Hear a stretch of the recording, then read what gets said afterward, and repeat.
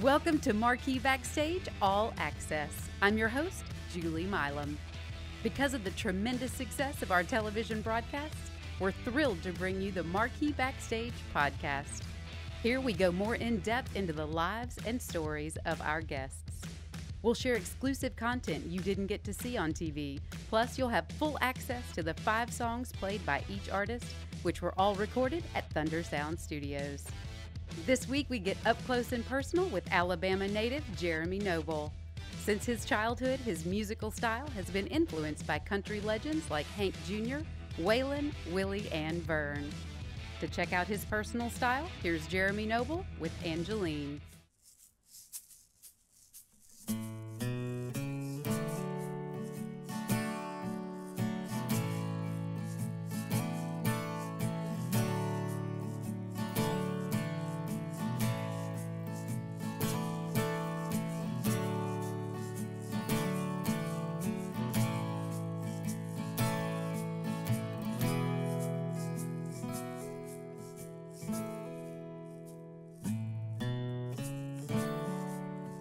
Sunshine in the kitchen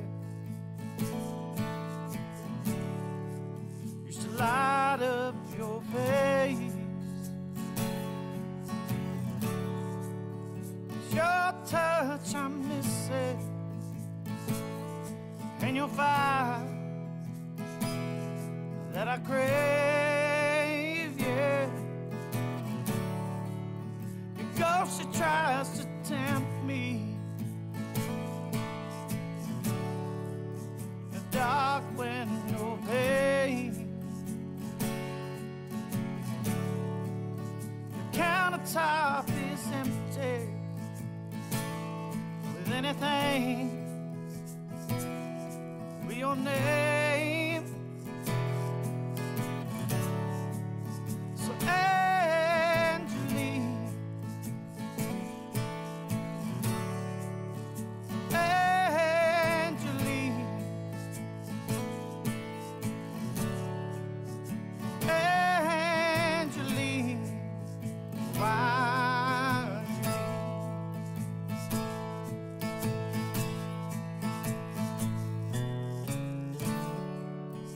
shadows on my footsteps, no,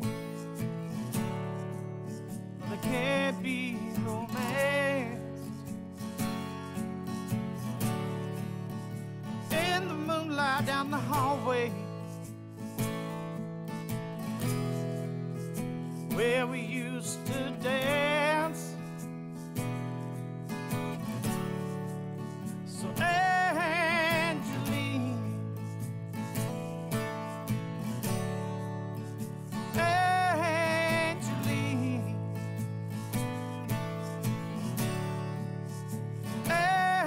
Angeline, Marquee.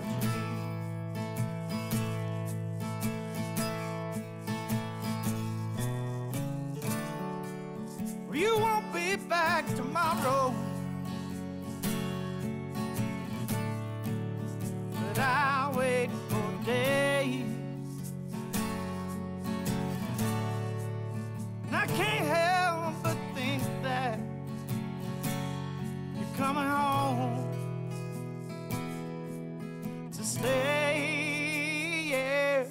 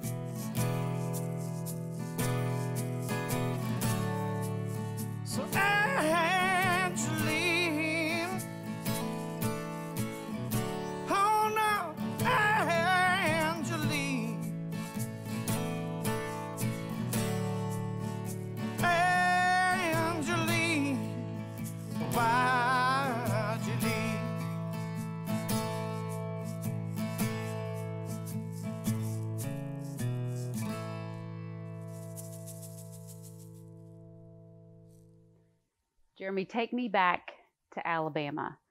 Take me back to your childhood, you and your dad bonding over country music. Yeah, we used to go. My dad had a glass stream boat, and he used to fish a lot of tournaments, and then he'd fish during the week, and, or he'd fish at afternoons during the week because he worked at a prison during the week, so he was always home late. But when summer come along, we were out. He'd take us go fishing. So, I mean, I just remember getting in the truck, and he'd listen to all kinds of stuff. He had Hank Jr. and I'd Vern Gosdin and all the good stuff, and we listened to that a lot. And that's what he started taking us to concerts and stuff. And I loved it. I had fun. I think, I don't remember my sister going as much. She went, but I don't remember her going as much, being as into it. She's like 6 years older than me, so she wasn't too into it. But I loved it. I loved everything about it. I loved the lights. It's a whole new world. Oh, yeah. I mean, I'm walking around with cotton balls in my ears because, because I guess back then we thought that was going to help me keep Hey, my at least hearing. he looked out for your hearing. Yeah. But we did all kinds of stuff like that. It was always something that he was into music all his life. I mean, he's a drummer. He was a drummer in high school. He got in a band that played VFWs, and and then he kept going, and then he got the real job. After he left the real job, then he had a chance to play in Nashville, and played with some guys, and he loved it. I mean, it was just something that finally got him. I think to him it was like the thing. That was the pinnacle. Finally getting to do what I wanted. Finally getting to do this. I wanted to do this years ago, but now I'm having fun. Just doing what I want to do. Nothing, no stress, no nothing. Just go out there and have fun. And how was that for you to be able to just listen to music with him and understand his love and appreciation of it, to going to live shows that were other people, and then finally seeing your own dad play? So for me, taking me to the shows first, I never saw him play until I got older, and he started playing in Nashville. And because I never saw that, he didn't go out and do anything like that because he worked a lot, and he fished, and he went hunting, and that's the dad. That was his thing that he did. And then when I found out that I knew he was a drummer. I knew he played, but I never saw him play. He didn't talk about it?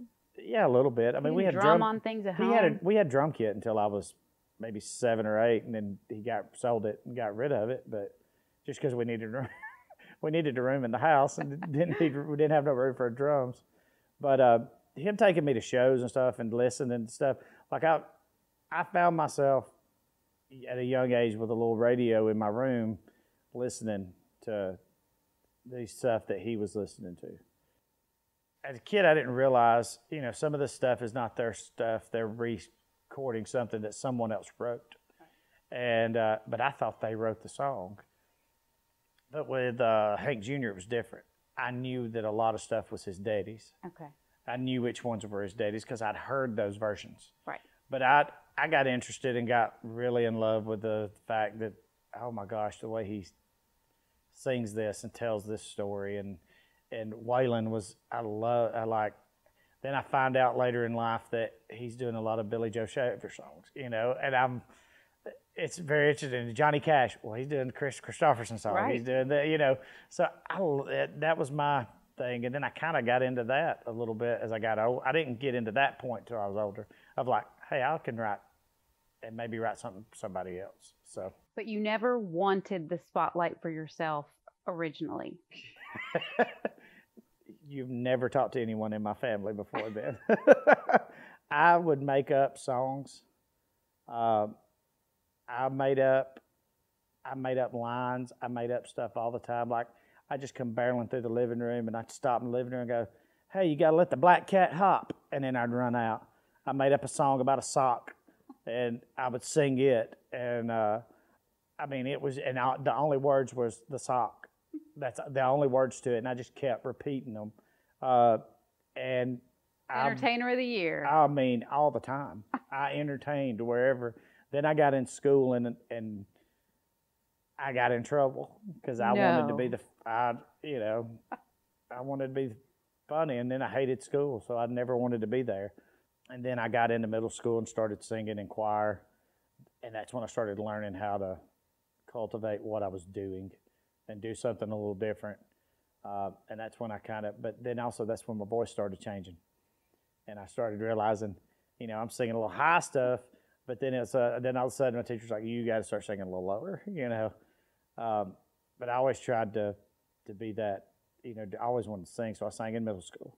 And then I tried out at 8th grade year. The big thing was show choir. Mm-hmm. You had to try out to get in, and only 12, 6 guys, 6 girls. That's it.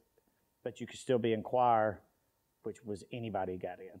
Right. But you wanted to be in the elite group. This was the thing that you did, and so I tried out, and I made it, and I was like, okay, maybe I can sing.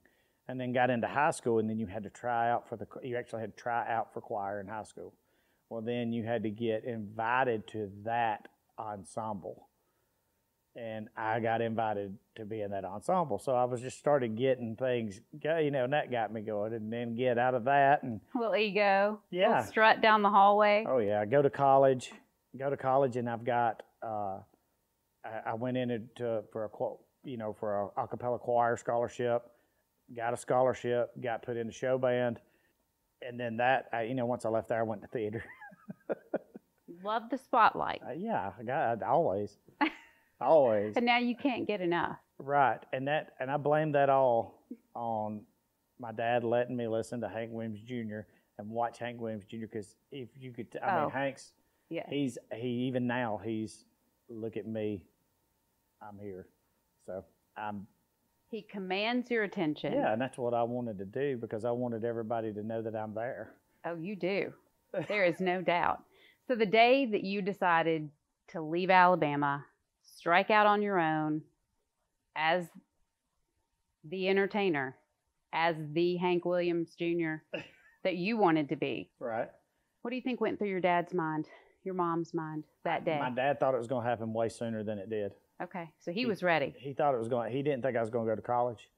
He thought I was going to go right out of high school and move to Nashville and get a job at Opryland, or move to Atlanta and get a job at Six Flags performing in their shows. In the parks, yes. And when that didn't happen, and I went to college, I don't know really what he thought about that, but I know that's what he did think that was going to happen. Do you remember looking at your mom that day that you pulled out of the drive? Oh, yeah. My mom didn't want me to. So I got a job here in Nashville. And I just remember when I left that first time, it was, I'll give you anything you want if you'll just come back. And but I think she finally saw, it took a couple of years. It took her seeing me play before she realized, okay, this is what he's going to do. And I have to deal with it. This is your gift. If I feel good at the end of the day about what I did, if I go out and play a show and I feel like everybody enjoyed it, and somebody, like I just did a show and guy brought his kids, and he's coming up to me going, hey, where can I want to follow you on social media, and I want to, hey, where's that at? And and then at the end of the night, they're letting me stay at their house, and then the kids are like, "Oh my gosh, that was so good today." You're famous. And I'm like, "That's I've got okay." Then I'm okay at the end of the day. If I go in and nobody's talking about it and nobody's doing nothing, then I'm not doing what I need to be doing. Well, you are. There is only one Jeremy Noble. Yes, thank goodness.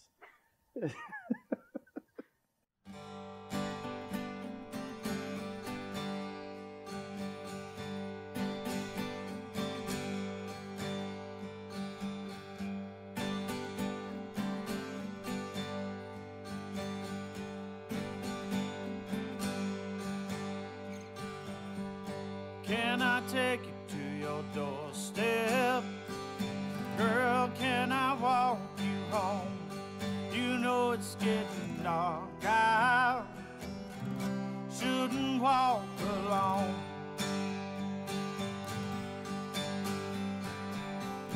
Let me walk beside you. Girl, let me hold your hand.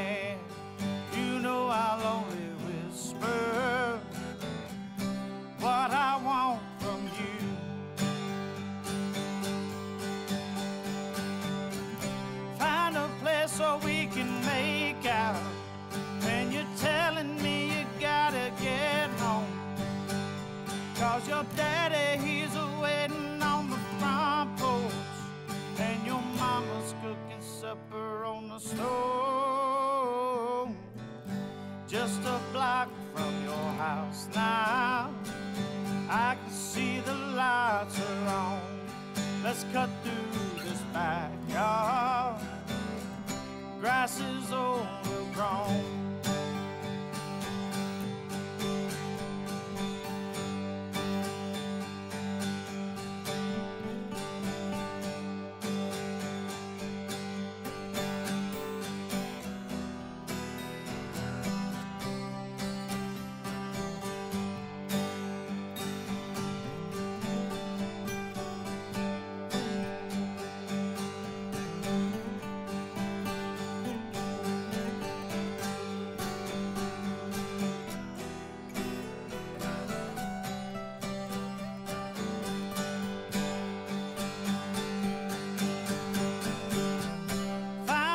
So we can make out, and you're telling me you gotta get home. 'Cause your daddy, he's waiting on the front porch, and your mama's cooking supper on the stove. Can I take you to your doorstep? Girl, can I walk you home? You know it's getting dark. I shouldn't walk alone. That was Jeremy Noble with Walk You Home. Make sure to follow us on social media at Marquee Backstage. You'll be able to keep up with all the behind-the-scenes videos and photos of our weekly guests. Now let's get back to more Jeremy Noble as he opens up about the meaning of trust and collaborating on new music with friends. And you don't want to miss a performance of one of our favorite songs, Backseat of a Van. In order to put your career in the hands of other people, to bring them along on this journey, there has to be a lot of trust involved. Oh, yeah. And that comes from me being like talking, saying things to one another. You know, I actually have tested people before and told somebody, hey, I'm going to say something about you to this person, and I'm going to see if this person says something back to you. And they did. You know, when I talk to somebody and ask them to play with me or something like that and tell them, we'll do it for this much money, this is how I'm going to do it, you know, if they come back questioning it, then they didn't trust me. So I don't want to work with them again. I don't need them to come in because they're doubting me. They're not believing I'm staying true to my word, so I feel like they're not going to stay true to their word because they just have it in. That may be one of these type of people that are trying to think that everybody's out to get them, you know, that type of deal. But trust with me comes when someone takes the time to spend time with me. I mean, the more time we spend together, the more trust I get with people. And I've got friends, really close friends, but I have a small, like, brotherhood of friends in Nashville. A couple of them are from Alabama, so there's that connection. And me and Justin Johnson, knew each other before I came to Nashville. As a matter of fact, that was the first time I ever sung on a stage in a bar was with him back in like 2001. And so that was really weird. And then we kept a kind of a little friendship going along the way. And when I came here, he took me in, and he is the one that, if I had to say I had a mentor, Justin would be my mentor, because he's the one that, you know, okay, you're doing this and that's good, but try not to do this. Try not to do that. And so then I have little specklings of that from others in that group that took me in, that kind of said, you know what, hey, do you want to get together and write? Hey, do you want to do this? You know, because you can tell when somebody trusts you if they asked you, hey, do you want to come join us on the write? Right. Because that means they trust that you are capable of coming and putting together a sentence. Bringing value to the project. Yes. So when you and Justin write, what is your favorite song you and Justin have written together? Me and Justin have written one song. One song. We have only written one song, and we have not even cut it. Really? We haven't done anything with it, just because I don't know. It's a process, and when you were doing something in the process with somebody you trust, you realize that you trust each other when the other says, "There's something not here. Let's shelve it. Let's think about it, and then we'll get back to it." And so we have one that we kind of have that with, but You're protective. now we're all guns a-blazing, and we're about to start going again. We're about to get going. So some of the songs you sing, he wrote? Yeah. And he trusts me with those. That's that trust. He trusts that when I perform those live, that I'm not going to go out and butcher them, that I'm not going to go out and change them, that I'm not going to go out and telling everybody, "Hey, listen to this song I wrote." Right. And that, it's his song. So what is your favorite song of his that you perform? Backseat of a Van is because it's real, and I know how it was written. I've heard the story 100 times, told to other people, but told to me like 50. And I love hearing it every time because it's an insight. It's what people see. It's really what's going on. I mean, it talks about in the first line it says feels like a smoke to pack, and then another. And I've walked out. I don't smoke. That's one thing I always thankfully stayed away from vice-wise. And because I always thought Brett Butler, the Dodger, as a kid, kept me from smoking or using tobacco, chewing, because of that. Then they announced he had that mouth cancer, and I was like, "Oh, don't want that. Don't want to do that." But to listen to that and hear that song and feel like I've smoked a pack of cigarettes and then another, I've had that plenty of times. And then get in the car the next week and forget that I've left my gear in the car, and open the door and just be like, "Oh."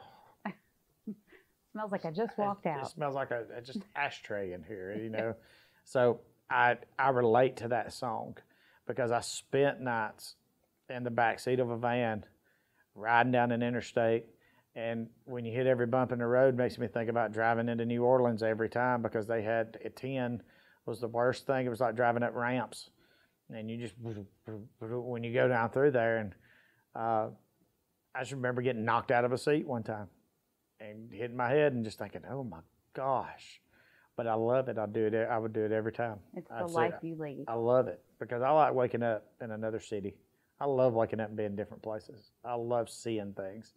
They laugh at me and they make, they joke around, of like, "Well, Jeremy's got 17 things on his checklist to tour and see while he's here in this city." Well, we've only done 2. We've got a lot to do. Yeah, and I'm like, I like seeing things that I've never seen. Why tour the country? Why go play in different places? Why play in Chicago and not go to a Cubs game? Why play in Chicago and not go downtown and find Chicago deep dish pizza from Chicago? Why not go to the, play and go to Yellowstone, go hiking, go do the things, go see the Grand Canyon, go to Vegas and go to the Hoover Dam? Why go do all that if you can't experience that? Because then you get to go back and you may be riding down the road and there you go. "Hey guys, I got an idea." Yeah. What do you think about this? And then you got the other person thinking, and you got another person thinking, and then you have a song. Living the life of Jeremy Noble. Oh yeah, it's hard because sometimes I don't get out sometimes I can't get it out in words, what I'm thinking and what I'm feeling. I stumble on some of that sometimes, and I need people like Justin and Waters and Tyler and Sean and Evan. I need those guys to push me and make me like. I hear Evan Lee's stuff and I get so mad because I'm like, "Oh my God, why is he writing this good of a music?" And because he has some of I love the stuff he writes, and I sit back and go, "Man, I wish I'd have wrote that." And that's that. I'm prepared. If anybody ever asks me what song do you wish that you didn't write, you wish you wrote, I can pull one of his songs out and go like that one. And Justin's the same way, that one, you know. So, but it's being around them helped me out. They challenge you. You can't be creative in anything if you don't have people challenging you to be creative and step up what you're doing. There's like a Gatorade commercial now that J.J. Watt's in, and he's like, find that person that's better than you and find that rival, because you're going to work to be better than that person, and that person's working to be better than you. Bird and Johnson, Alabama, Auburn, Celtics, Lakers, you know, all that rivalry stuff in football and sports and stuff like that. You got to have that one person in the music that you go, oh my gosh, I got to do better than him, and you're not really jealous, you're not really mad, but you know what you want. It's aspiration. Yeah, because I'm like that. I've got goals that I want to do. I don't necessarily want to have like a record deal, and it's weird. You want to do you. I want to go and play a show. If I sell my own CDs and music, then if people enjoy what I'm doing, I'm happy.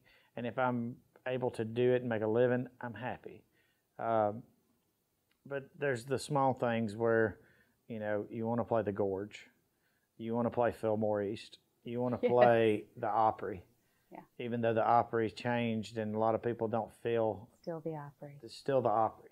That circle's still the same circle. And, you know, I have stood on that stage. I have stood in that circle, but not in the way that I wanted to.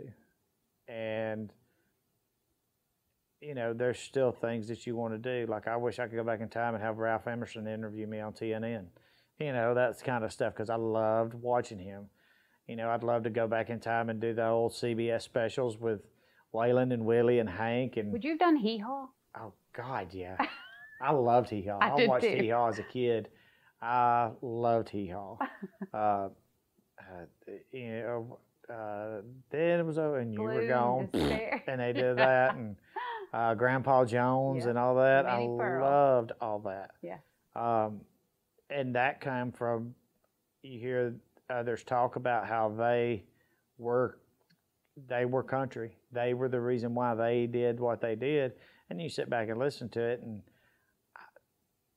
you know, it's weird when you're in high school and you're listening to a song by Grandpa Jones, you know, or you're listening to old country, and the guys that you hang out with are listening to whatever was current and whatever was going.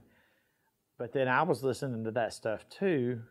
But then that's what turns whatever style I'm doing. Like, we laugh, everybody, we talk about, people ask, well, what kind of music do you do? And we're just like, grunty. They're like, grunty, because when it's full band, yeah, I've got that Pearl Jam mix that I loved. I loved Pearl Jam. I loved Nirvana, but I loved Aerosmith, and I loved the Allman Brothers, and I loved all that stuff. And when you can mix all that and just make it a dirty, just have fun, rock out, and have a good time, but then slow down, because Leonard Skinner could slow down is better than any of them and do a good slow song. Simple Man, you know, and then do a song like I know a little, you know. You never knew what to expect, and then go do a song that is just pure Southern rock, hardcore. It's things like that. I loved the band. The band was every album was something different. Right. Every song was something different. So I don't think I have to stick to one thing. That's why we say grunty, because then it's got a little bit of mix of everything. I think we're going to have to start calling it Southern grunty, so that we can have the Southern rock, the grunge, and the country. There you go. Continue to evolve. Oh, yeah.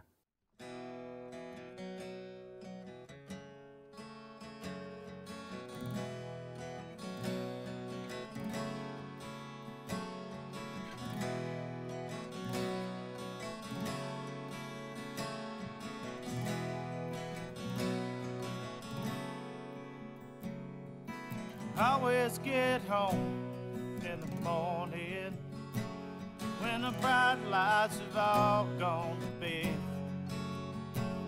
Feel like I smoked a pack and another, and my eyes are all swollen and red.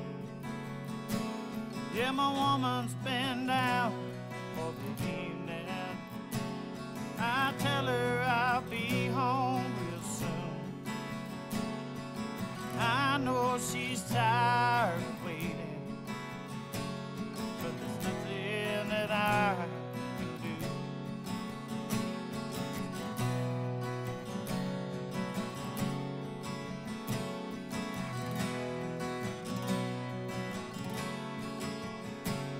Through the billboards, silos, signposts, empty halls and dirty truck stops, hear the echo along in a journey, like a linger in all my thoughts. But I wouldn't be here, I couldn't go there, without this guitar in my hand. It's a bitch to drive, it's almost daylight. I'll be coming home when I get the backseat of a van. In the backseat of a van. Yeah, the van, she's riding gently, the windows reflecting the sun. We're home, I know she'll feel empty, if only we know what she's done. But I wouldn't be here, I couldn't go there, without this guitar in my hand. It's a bitch to drive, it's almost daylight. I'll be coming home when I can, in the backseat of a van. Yeah, in the backseat of a van. Yeah, in the backseat of a van. Yeah, in the backseat of a van.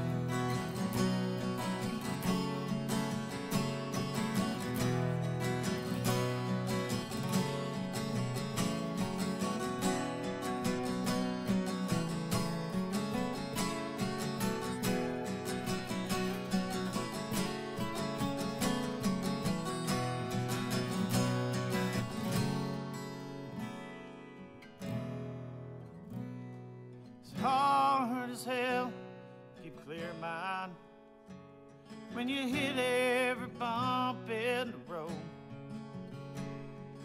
Just when you think it's the last time, when it hits you right square in the nose. But I'd be doing back home what I'm doing here, playing this guitar in my hand. Drive was almost daylight, but I'll be coming home when I can, the backseat of a van. Yeah, in the backseat of a van. Yeah, in the backseat of a van. Yeah, in the backseat of a van. Well, now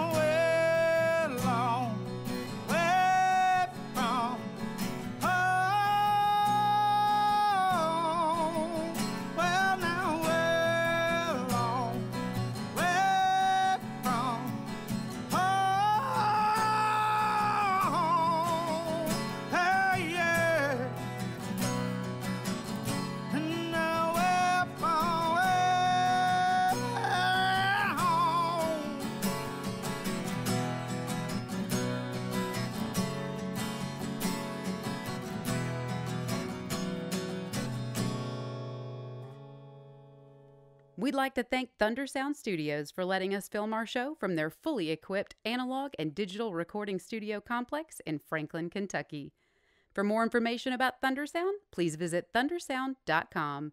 To watch Jeremy's televised episode and all other episodes, subscribe to our YouTube channel at Marquee Backstage. Now here's more with Jeremy Noble and his song, Leaving Tennessee. So you invest a lot of yourself into fellow musicians. Do you see a lot of yourself in some of these artists that are just starting out? No and yes. What makes you want to help mentor other artists? Well, I do and I don't. No, I'm just kidding. Yes. What it is like, okay, so like we've had a lot of guys.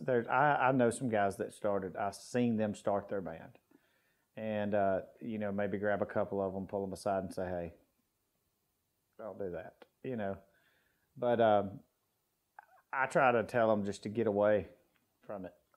Go out and go hiking, walk through the woods, go out and go fishing, go hunting, go do this, go do that, and get away from it for a little bit and then come back. And then if you want to come back and do it with as much enthusiasm as you did before, then do it. And if that's it, then do it. That's the way it is, because that's what we do with Rock and Roll Basement. Just what Justin and Josh Waters did when they started it, was they brought guys in. They brought guys in that they said, okay, you need a little help. You're good. This song you wrote's good, but let's sit down and just think about it for a minute. What would make it sound better? What would make it a better song? And, finding people that need help. Like, I don't have the money to produce this. I don't have the money to record this. I don't have the money. Well, that's when Justin comes in and says, hey, we have the stuff. And why don't you come over here and record? And so I got slowly brought into that part of the family and brought into that, and that's what we do now. I mean, I feel like I feel a real part of the Rock and Roll Basement, and to the point where I do a radio show in Alabama on Sundays, and we call it Rock and Roll Basement Radio. I mean, that's how much trust comes back that he's letting me brand the music back home with that name. Right. And that's another way I go to help, is I have friends and they need their music heard, and I play their music. I don't play anything. I'm on a rock station, and everything you hear on my show is never heard on the radio station at all at any other time.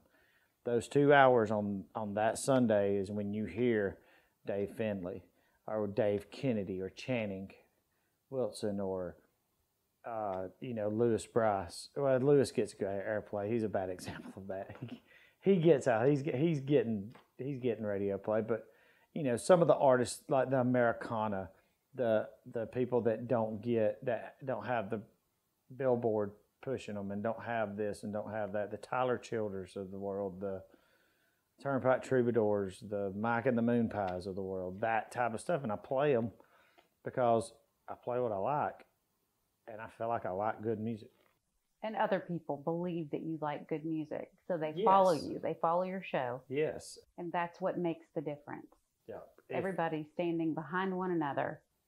And when I play somebody's music, I pay for their music because I feel like that's the way that needs to be. Right. They get their money, they get paid. I buy that song so I can put it on my show. And if it's, I know how hard it is to make money. I see how hard it is. I see how hard it is for artists that are out there selling out shows that, they may be getting a lot of that Spotify stream stuff, but they're not seeing anything from it. Right. And, one T-shirt is worth 1,000 streams. Right. And when you look at that and realize that somebody sells, has so many streams up to 100,000 streams, and then you realize, oh, they only made like $102 off of that. Right. That's $102 for. Just think about if they sold that song personally at their show, that one song for $1 a piece. Mm-hmm. To everyone in the crowd. And sold 100,000. They just made $100,000. There's something wrong with this industry when somebody walks away and is not making the money off of something they wrote. And I think that it's if we don't get out there and support it, and we don't get out there and find, you know, because there's a saying out there, best song wins. Mm-hmm. And I think the best people win out in the end, too. We have to stick together. Oh, yeah. We got this. Yeah, and that's why we do the rock and roll. That's why we include everybody. That's why we partner with the National Masquerade. That's why we partner with everything else that we do in Nashville. If we do a show with somebody, you know, it's amazing when you have people reaching out, going, "Hey, would Rock and Roll Basement like to sponsor something? And put, you know, would you like to be a part of this and stuff?" So, you know, songwriters nights and stuff like that, and have a songwriters thing that we do at the Distillery. Josh Waters and Mark Cardwell do. They get out there on Sundays, and they have a different, you know, a lot of us go over there and we play for about 3 or 4 songs, and we go out there and do it. And it's because we love the music and we love doing it and we love playing. So that's what we do.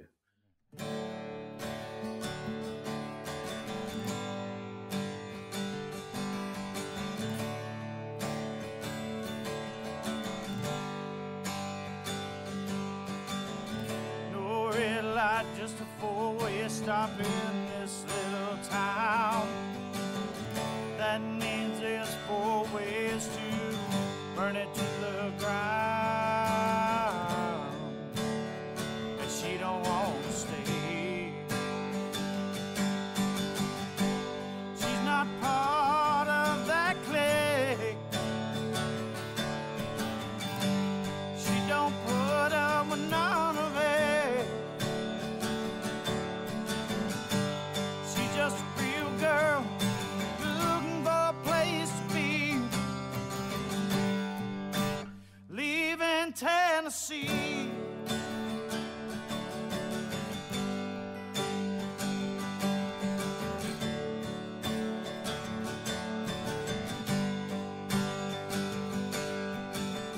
No thrills, just bills lost here, so in need.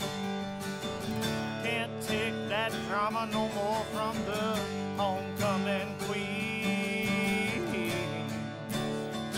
She's living free. She's not part of that clique. She don't put up with none of it. She's just a real girl looking for a place to be, leaving Tennessee.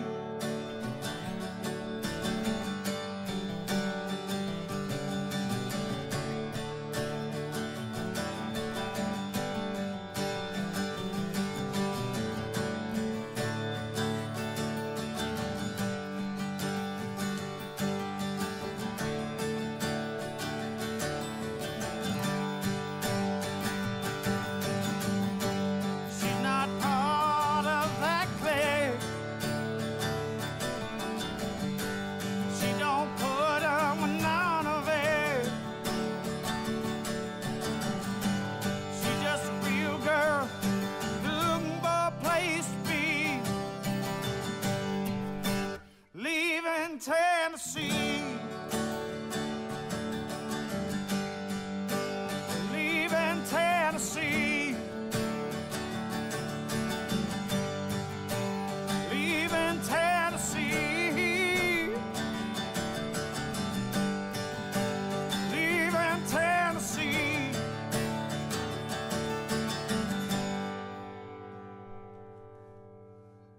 For all the latest on Jeremy's music and future shows, be sure to follow him on social media at Jeremy Noble Music. And don't forget to follow us on Facebook, Instagram, and YouTube at Marquee Backstage. Next week, don't miss Australian native and live looping legend Carl Wachner on Marquee Backstage All Access. For his last performance, here's Jeremy Noble with Drinkin' Ain't the Problem. Until next time, I'm Julie Milam. I'll meet you here next week on Marquee Backstage All Access.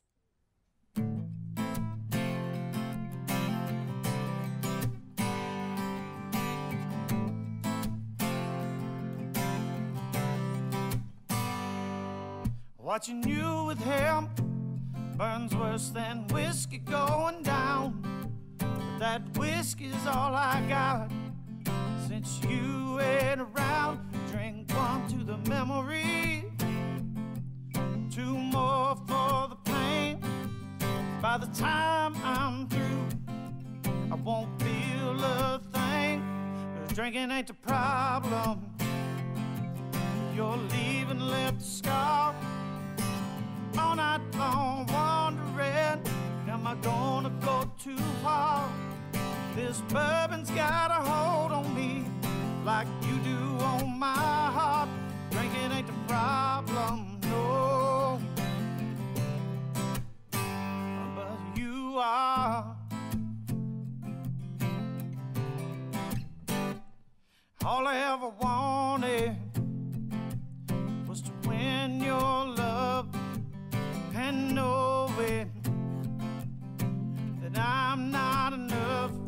I tried to be straight-laced, know my place, and all I do is mess up. Drinking ain't the problem. You're leaving left a scar. All night long wondering, am I gonna go too far? This bourbon's got a hold on me like you do on my heart. Drinking ain't the problem, no, but you are.